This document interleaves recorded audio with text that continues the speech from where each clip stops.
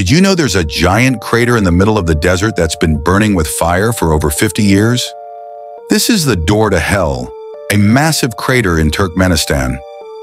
It looks like something out of a nightmare. Flames rising from the ground, lighting up the desert sky. In 1971, Soviet scientists were drilling for natural gas when the ground suddenly collapsed, creating this giant pit. To stop the spread of poisonous gas, they set it on fire, expecting it to burn out in a few days. But days turned into weeks, weeks into years. And now, more than 50 years later, the fire is still burning. The crater is nearly 70 meters wide and 30 meters deep, glowing like the entrance to another world.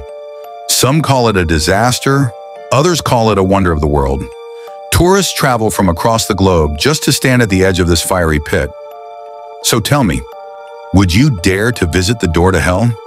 Don't forget to like, share, and subscribe for more incredible places around the world.